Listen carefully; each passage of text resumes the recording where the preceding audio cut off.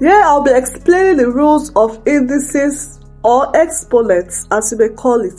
So in indices, when you have a multiplying indices, this is a multiplication sign.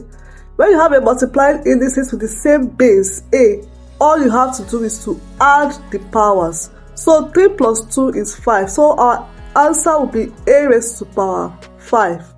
When you have an indices with a division sign, all you have to do is to subtract the powers. 3 minus 2 is 1. So our answer will be a raised to power 1, which is also a. When you have an indices in brackets and it's raised to a power, all you have to do is to multiply the power inside and the power outside. This will be 3 times 2, 6. So our answer to remove the bracket will be equal to a raised to power 6. When you have an indices with a negative power, all you have to do is to make it an inverse so that it will become positive. So this will be equal to 1 over a raised to power 3.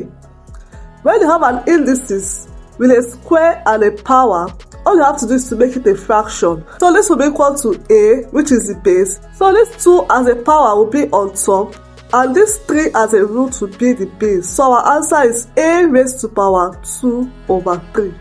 So using these rules, solve for this. Thanks for watching.